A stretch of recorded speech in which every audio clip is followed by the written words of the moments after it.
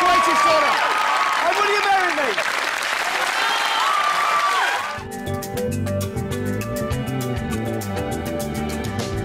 Romantic break in London. It was fantastic, wasn't it? That's lovely. We went up on the Millennium Wheel. Graham has taken Viagra every single day. I first started taking Viagra when I met my beautiful lady, Ivy, here, about 2 years ago. And I've always had a kind of high sex drive.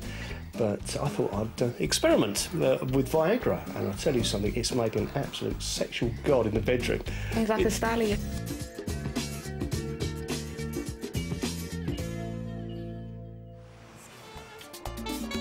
The village is just 5 miles inland, but if Graham thinks he's too far from the action, then he's very much mistaken. This is Spain, and they love a fiesta. I'm not sure purists of Spanish dancing would call this flamenco. Well, whatever the dance, Graham seems to know all the right moves, and he's certainly proving a hit with the ladies.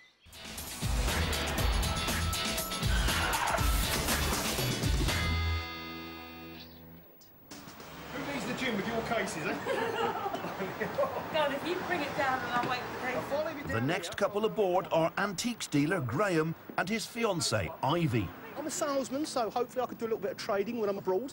You never know who we might bump into along the way. He's bought some things to trade as well, so he can make some extra money.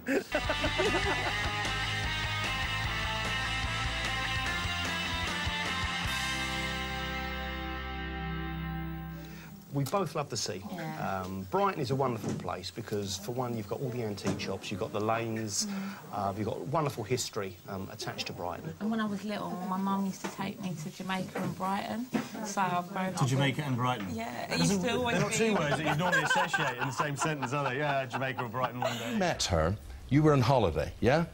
First of all. I was. So you are a boy, you're a cheeky I'm a chappie. right Jack the lad, I tell you. Yes. I'm a right wide boy. You've been tell an us- actress since you were 14. When did you turn I up was like? 14, and you know, I saw Ivy, and it was love at first sight, and I went over to her and slapped her bum, and I thought, well, I'm either going to get a slap back, or she's going to... You'd have got a slap back from me. I know.